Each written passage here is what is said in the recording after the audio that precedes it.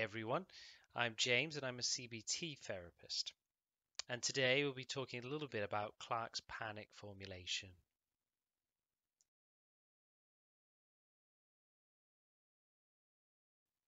His model suggests that panic attacks are triggered by either internal or external cues.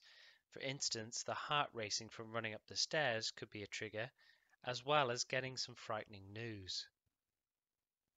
The person then has an appraisal, such as something bad is going to happen to my body, or this is too much, I won't be able to pay my bills. This then starts the autonomous nervous system and creates anxiety. Anxiety comes with uncomfortable symptoms. When these symptoms reach their max, they can appear different and scary. For a panic attack to happen, the person will need to misinterpret these symptoms as dangerous. When the symptoms are seen as dangerous, this causes even more anxiety, and the cycle continues until there is disabling fear. What often happens then is the person will avoid places or add in behaviors to protect themselves from this feared outcome.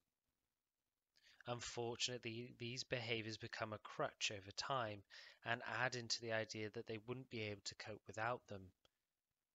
They also prevent the person from challenging the core fear and learning that the symptoms aren't dangerous.